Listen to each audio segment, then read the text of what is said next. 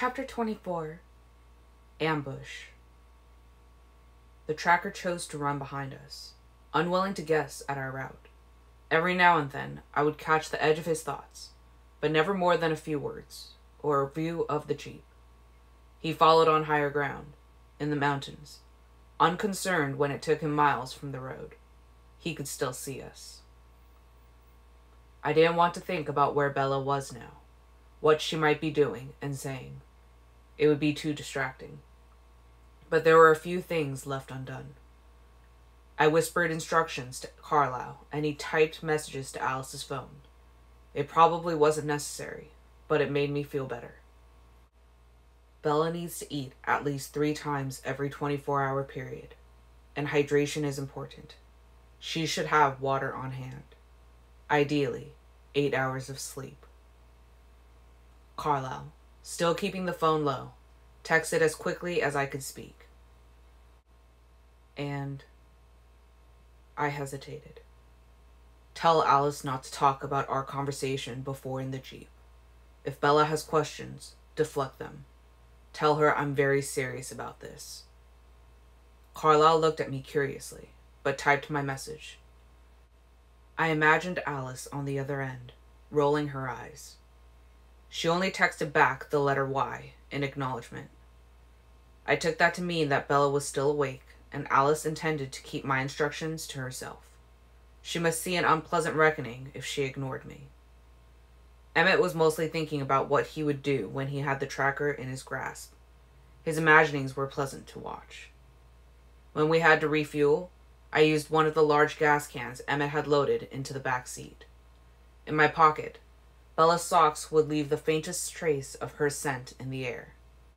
I moved in a blurred rush, as if my only goal was to race away again, and I was pleased when the tracker came closer to watch. For a moment, he was no more than a mile away. I wanted to take advantage, to flip this flight into an ambush, but it was too soon. We were still too near the water. I didn't try to be evasive about our route, driving in the straightest line the curving freeways allowed toward my destination. I hoped the tracker would interpret this the way I wanted him to, that I had a destination in mind, somewhere defensible, somewhere I felt safe. He knew little about us, but he knew this much. We had more physical assets available to us than the average nomad. Also, we were many. Perhaps he would imagine even more allies waiting in the forest to the north. And I had considered running toward Tanya's family. I was sure they would help. Kate, particularly, would be an excellent addition to our hunting team. But they were also too close to the water. The tracker might take one look at the 5 of them and break for the ocean. All he'd need to do to disappear was submerge. It was impossible to track someone underwater. And he could come out anywhere, 5 miles down the beach, or in Japan. We'd never be able to follow. We'd have to regroup and start over. I was headed toward the national parks near Calgary, more than 600 miles from the nearest open water. Once we turned on the tracker, he would know that he'd been led astray. And Bella wasn't with us. He would run, and we would chase. I felt confident I could outrun him, but I needed a course with enough length. 600 miles gave me some padding. I wanted to finish this quickly. We drove through the night, only decreasing our speed occasionally when I heard a speed trap waiting ahead.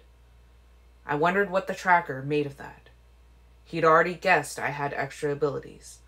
This was surely giving away more than I wanted to, but the other option was too slow. Let him see this, my giving up information about my advantages, as another sign that we were intent on some specific destination. A safe house? That would have to make him curious. I wished I could hear the theories in his head, but he kept back just far enough for me to see only the sporadic glimpse. He must have formed a theory about my talents, and he probably wasn't far off. The tracker ran on, tireless, and from the little I could hear, enjoying himself immensely. His enjoyment irritated me, but it was a good thing, As long as he was content with what he was currently doing, it gave me time to get to my chosen arena for our ambush. As the time passed, though, I got nervous. The sun was closer to the western horizon than the eastern. We'd done nothing interesting but stop to refuel a few times, always leaving hints of Bella's scent. But would this long run bore him? Would he be willing to follow for potentially days and days? Through the northern territories and into the Arctic Circle if we kept going? Could he abandon his chase before he was absolutely sure Bella wasn't in the Jeep? Ask Alice if she sees the hunter quitting before we're set. Carlyle complied quickly. A few minutes later, the letter N. That settled my nerves. The sun moved slowly closer to the western mountains as we neared my target. I wanted to get him close enough for me to hear him. I needed to do something to interest him. We were on a small freeway that led to Calgary. We could have continued to Edmonton, waited for the full dark, but I was getting more and more anxious. I wanted to stop running away and start hunting. I turned off onto a small side road that led into the southernmost end of Banff National Park. The road did curve around eventually, back to Calgary, but it wasn't the fastest way to get anywhere. It represented a new behavior we hadn't exhibited up to this point. That would have to pique his interest. Carlyle and Emmett knew what the change meant. Both were suddenly tense. Emmett was more than just tense. He was thrilled, eager to get to the fight. This side road took us quickly away from the barren, early spring farmlands that lined the road to Calgary. We started climbing immediately, and now we were surrounded by trees again. It looked quite similar to home, but drier. I couldn't hear another mind anywhere nearby. The sun was on the other side of the mountain we were climbing. Emmett, I breathed, I'll buy you a new Jeep. He chuckled once. No worries. We could pretend to stop for gas again. It was nearly time, but this change of pace would have the tracker on edge. We'd have to move fast. On my word, I told them, waiting for the first touch of the tracker's mind. Emmett's hand was on the door handle. This road was much rougher than the last. I hit a rut that had the Jeep jolting out of our lane. As I worked to control the vehicle, suddenly the tracker's voice was there. Must have a place close. Go, I snarled. We all three threw ourselves out of the speeding Jeep. I landed on the balls of my feet, and I was sprinting toward the sound of the tracker's thoughts before the others got their balance. Oh, a trap after all. The tracker did not sound either upset or frightened by the sudden reversal in roles. He was still having fun.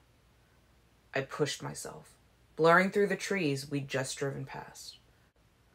I could hear Carlyle and Emmett behind me, Emmett charging through the underbrush like a rhinoceros. His louder attack might cover some of the sounds of my own. Maybe the tracker would think I was farther back than I actually was. It was a great relief to run, to move under my own propulsion, after the long drive stuck inside the Jeep. It was a relief not to have to rely on road, but just to take the shortest route toward my target. The tracker was fast, too. It didn't take long before I was glad I'd given myself 600 miles to catch him. He curved west toward the far distant Pacific as we climbed higher into the eastern edge of the Rockies. Carlyle and Emmett were falling farther behind. Was that the tracker's hope? Separate us and take us out one at a time? I was on my guard, waiting for another sudden turnabout. I welcomed the idea of his attack. Part of me was full of fury. Another part was just anxious to finish this. I couldn't hear his mind. He was slightly out of range, but I could follow his scent easily enough. His path turned northward. He ran and I ran. Minutes passed, then hours. We veered northeast. I wondered whether he had a plan, or was just running aimlessly to throw me off. I could barely hear Emmett's charge through the forest. They had to be several miles back now. but I thought I could hear something ahead. The tracker moved quietly, but not silently. I was gaining on him. And then the noise of his progress was gone completely. Had he stopped? Was he waiting to attack? I ran faster, eager to spring his trap. And then I heard a faraway splash. At the same time, I crested a snow-dusted ridge that broke off in a steep cliff. Far below, a deep glacier lake, long and narrow, almost like a river. Water, of course. I wanted to dive after him, but I knew that would give him the advantage. There were miles of bank where he could emerge. I would have to be methodical, which would take time. He had no such impediments. The slow way was to run the perimeter of the lake, looking for traces of him. I'd have to be careful not to miss his exit.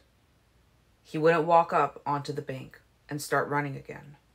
He'd try to leap out, to put some distance between the water's edge and his scent. The slightly faster way was to split the distance with Emmett and Carlisle. We would cut the perimeter into thirds. But there was also the fastest way. Emmett and Carlisle were getting closer. I ran back to Carlisle, my hand stretched out in front of me.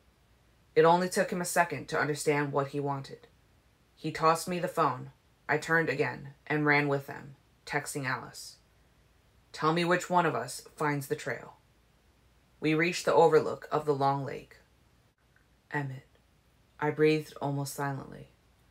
You decide to take the south bank from this point and then follow it around to the east. Carlisle, decide to run the north along this bank. I'll take the far side.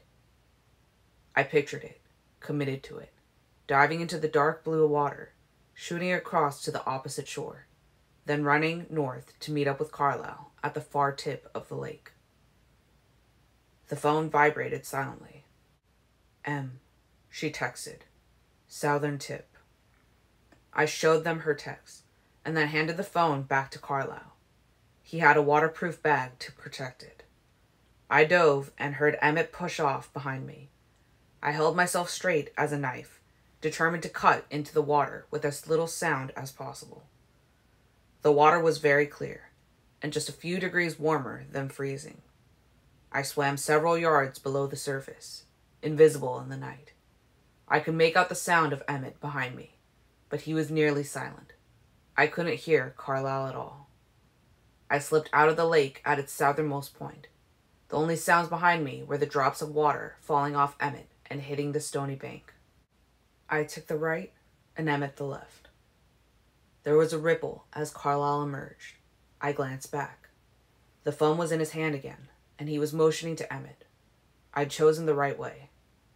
Sure enough, only a few yards farther, and I caught the hint of the tracker's scent. It was above us. He'd leaped into the branches of a tall lodgepole pine. I scaled the tree and found his trail, leading off through the branches of the surrounding trees. And then I was on the chase again. I fumed as I flew through the branches. We'd lost enough time with the lake that he was many miles ahead now. He was doubling back the way we'd come. Would south be his choice? Back to Forks to find Bella's trail? It was a solid 7-hour trek, if run straight.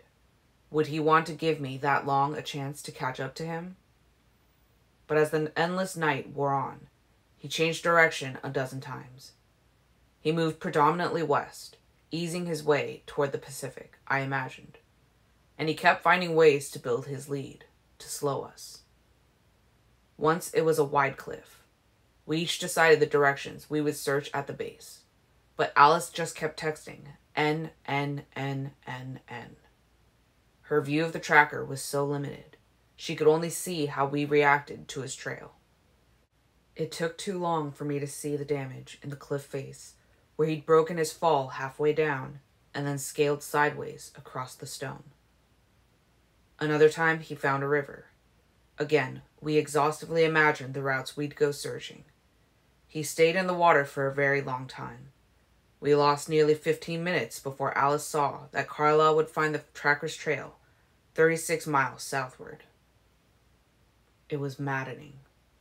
We ran and swam and swung through the forest as fast as we were able, but he just toyed with us, constantly building his lead. He was very practiced and, I was sure, quite confident in his success. The advantage was entirely his now. We'd keep lagging behind, and eventually he'd be able to lose us completely. The thousands of miles between Bella and me kept me always anxious. This plan, leading him away, was turning out to be no more than a minor delay in his real search. But what else could we do? We had to keep chasing after him and hope we could somehow catch him out. This was supposed to be our big chance to stop him without endangering Bella. We were doing a pathetic job. He confused the trail again in another miles-long glacier lake. There were dozens just like this, all raking north to south through the Canadian valleys, as if a giant hand had gouged its fingers down the center of the continent. The tracker took advantage of them often, and each time we had to imagine and decide, then wait for Alice's C or M or Ed, a Y or an N. We got faster at the mental part, but every pause put him farther ahead. The sun rose, but the clouds were thick today, and the tracker didn't slow. I wondered what he would have done if the sun was shining. We were on the west side of the mountains now, and running into human towns again. Probably he would have just quickly slaughtered any witnesses if he'd had to. I was certain he was heading for the ocean and a clean getaway. We were much closer to Vancouver now than to Calgary. He didn't seem interested in moving south, back to Forks. There was a slight northern trend. Honestly, he didn't need any more stratagems. He had enough of a lead to just race flat out to the coast, with no chance of us catching up. But then the trail led into yet another lake. I was 90% sure that he was toying with us, simply for his own entertainment. He could have escaped, but it was more fun to make us jump through his hoops. I could only hope that his arrogance would somehow backfire, that he'd make a bad choice that would put him within our reach, but I doubted it. He was too good at this game. And we kept following. Giving up didn't feel like a valid option. Mid-morning, Esme texted, "Can you talk?" "Is there any chance he'll hear me?" Carlisle wanted to know. If only. I sighed. Carlisle called Esme, and they spoke while we ran. She had no real news. She was mostly worried about us. The redhead was still in the area, but she wouldn't come within 5 miles of Esme or Rosalie. Rosalie had done some scouting, and it appeared the redhead had gone to the high school in the night and through most of the public buildings in town. She hadn't gone north toward our house again, and she'd only gone as far south as the municipal airstrip, but she seemed to be hiding herself to the east, maybe keeping close to Seattle for a bigger hunting ground. She'd tried Charlie's house one time, but not until he'd left for work. Esme had never been more than a few yards from Charlie throughout, which was impressive, since he had no idea she was there. There was nothing more, no clues. She and Carlisle exchanged pained "I love yous," and then we were back to the mind-numbing chase. The tracker was headed north again, enjoying himself too much to take the easy escape. It was mid-afternoon when we came to another lake, crescent-shaped, and not as large as the others he'd used to slow us. Without having to discuss it, we each decided to follow our usual search routes. Quickly, Alice responded, M. Backtracking to the south, then. Once we had a scent again, it led us through a small town tucked into a mountain pass. It was big enough for a light flow of traffic on the narrow streets. We had to slow down, and I hated that, even though I knew it didn't matter. We were too far behind for our speed to make any difference, but it soothed me to think he'd probably had to move at human speed, too. I wondered why he would bother. Maybe he was thirsty. I was sure he knew he had time to stop for a bite. We darted from building to building, trusting my senses to let us know if anyone was watching, running when we could. We were obviously not dressed warmly enough for the weather here, and if anyone looked closely, we were also soaking wet. I tried to weave us around human vantage points to avoid catching any attention. We made it to the outskirts of town without discovering any fresh corpses, so he must not have been looking to quench his thirst. What was he seeking, then? To the south now. We followed his trail to a large, rough shed in the middle of an open field, thick with thorny brambles that were still winter bare. The wide doors to the shed were propped open. The inside of the shed was mostly empty, just stacks of mechanical and automotive clutter lining the walls. The scent led into the shed, and was more set into the ground here, as if he'd lingered for a moment. I could only think of one reason, and I searched for the scent of blood. Nothing. All I could smell was exhaust. Gasoline. I felt sick as I realized what I hadn't seen at first. With a low oath, I darted out of the shed and vaulted over the tall brambles. Emmett and Carlyle followed, back on high alert after the stupefying hours of failure. And there, on the other side, was a long line of flattened dirt, rolled as smooth as possible, about 200 feet wide, stretching at least a mile to the west. It was private airstrip. I cursed again. I'd been too focused on the water escape. There was an air escape, too. The plane would be tiny and slow, not much faster than a car, no more than 140 miles an hour, if it was in good condition. The slipshod little hangar made me think it probably wasn't. He'd have to stop for gas frequently if he intended to go far. But he could go in any direction at all, and we had no way to follow. I looked at Carlyle, and his eyes were just as disappointed and hopeless as mine. Will he go back to Forks to try to pick up her trail? I frowned. It would make sense, but it seems a little obvious. Not quite his style.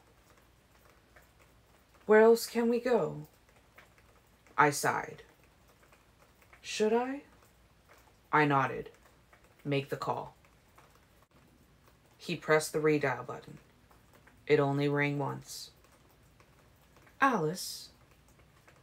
Carlyle. I heard her breathe. I leaned closer, anxious, though I could already hear. Are you totally secure? He asked. Yes. We lost him about 170 miles northeast of Vancouver. He took a small plane. We have no idea where he's headed. I just saw him, she said urgently, and also totally unsurprised by our failure. He's headed to a room somewhere. No clues to the location, but it was unusual. Mirrors covering the walls, a gold band around the middle of the room, like a chair rail. Mostly empty, but for one corner with an old AV set up. There was another room, too, a dark room, but all I could see was that he was watching VHS tapes. I have no idea what that means, but whatever made him get in that plane, it was leading him to those rooms. It wasn't enough information to help. The tracker could be planning to enjoy some downtime, for all we knew. Maybe he wanted to make us wait, make us stew, ratchet up our anxiety. It seemed in line with his personality. I pictured him in an empty house somewhere random, watching old movies while we crawled out of our skins, awaiting his return. This was exactly what we'd wanted to avoid. The good news was that Alice was seeing him independently of us now. I could only hope that with continued familiarity, she would get a better line on him. I wondered whether there was any significance to the rooms she described that would tie back to us.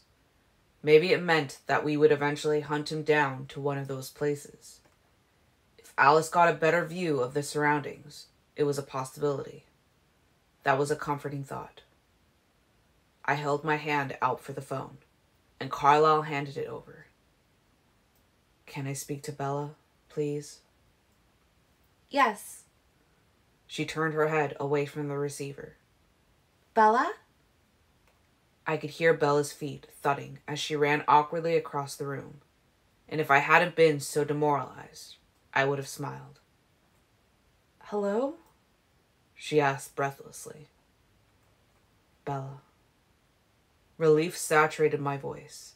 The brief separation had already taken a toll. Oh, Edward.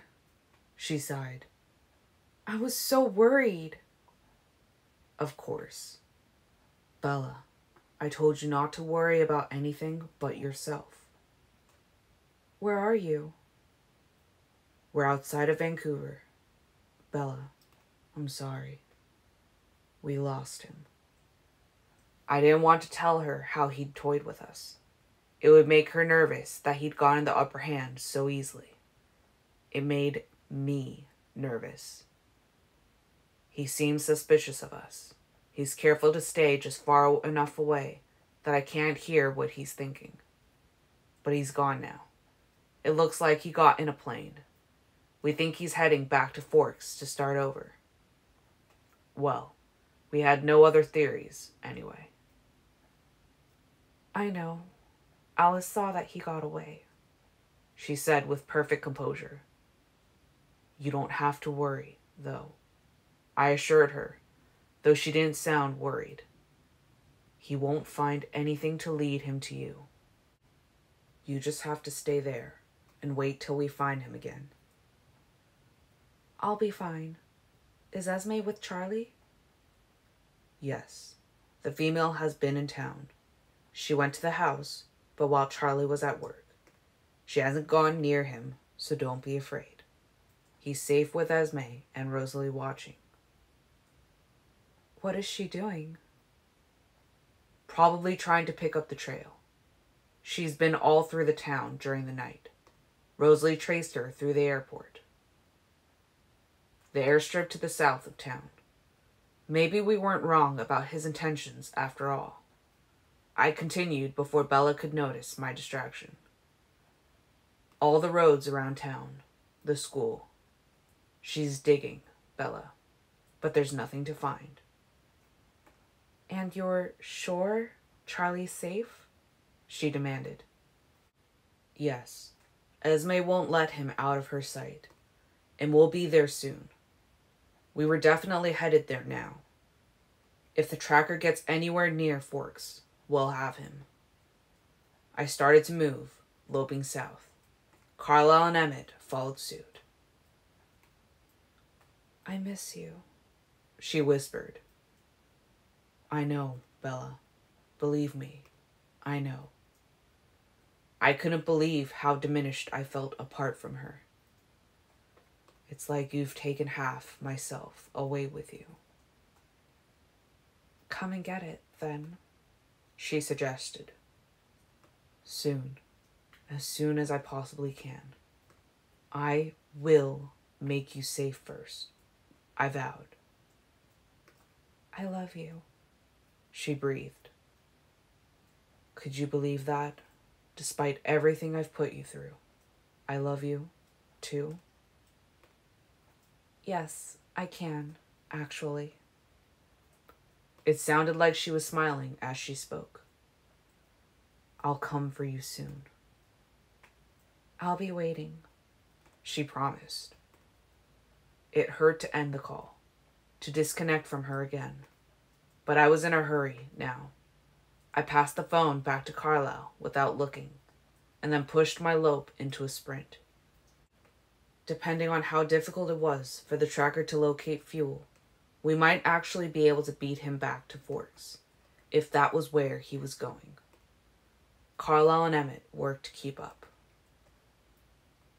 We were back in Forks in 3.5 hours, taking the fastest route straight through the Salish Sea. We went directly to Charlie's house, where Esme and Rosalie were on watch. Esme in the back of the house, Rosalie in the tree in the front yard.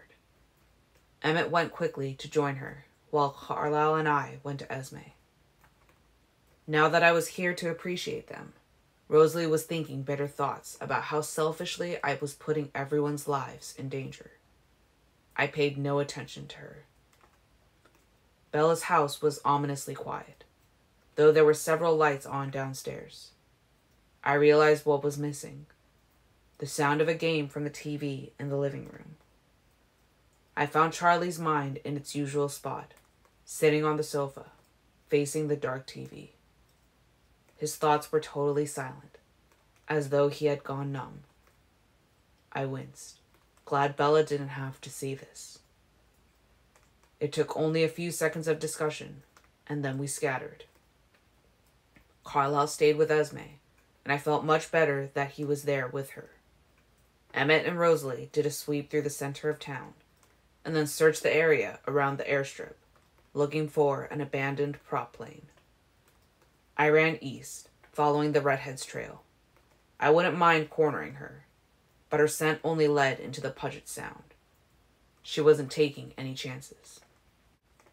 I swept the familiar Olympic Park on my way back to Charlie's, just to see if the redhead had gone anywhere interesting, but she seemed to have made a beeline for the Sound. She wasn't the type to risk a confrontation. Back at Bella's house, I took over while Esme and Carlisle scouted north to see if the redhead had emerged from the water near Port Angeles and was trying to come at Charlie from another angle. I doubted it, but we had nothing better to do. If the tracker wasn't coming back to Forks, which seemed evident at this point, and the redhead had gone to meet him, then we would have to regroup and come up with a new plan. I hoped someone else had an idea, because my head was a blank. It was nearly 2:30 in the morning when my phone buzzed quietly. I accepted the call without looking, expecting a report from Carlisle. Alice's voice erupted from the phone, trilling with speed. He's coming here. He's coming to Phoenix, if he's not already here. I saw the second room again, and Bella recognized the sketch. It's her mother's house, Edward. He's coming after Renee. He can't know we're here, but I don't like Bella so close to him. He's too slippery, and I can't see him well enough. We've got to get her out of here, but someone's got to find Renee. He's going to spread us too thin, Edward. I felt dizzy, dazed, though I knew it was an illusion. There was nothing wrong with my mind or my body, but the tracker had gone around me again, circling, always in my blind spot. Whether by design or by luck, he was about to be in the same place as Bella, while I was 1,500 miles away from her. "How long till he's there?" I hissed. "Can you nail it down?" Not perfectly, but I know it's soon. No more than a few hours. Was he flying straight there? Had he been leading us farther away from her on purpose? None of you have gone near Renee's house? No, we've not set foot anywhere outside this hotel. We're nowhere close to the house. It was too far to make running an efficient option. We'd have to fly, and a big plane was the fastest way. The first flight to Phoenix leaves Seattle at 6:40. Alice told me, a step ahead. You'll need to cover up. It's ludicrously sunny here. We'll leave Esme and Rosalie here again. The redhead won't come near them. Get Bella ready. We'll keep the same groups. Emmett, Carlisle, and I will take her somewhere far away, somewhere random, till we can figure out the next step. You'll find her mother. We'll be there when you land. Alice hung up.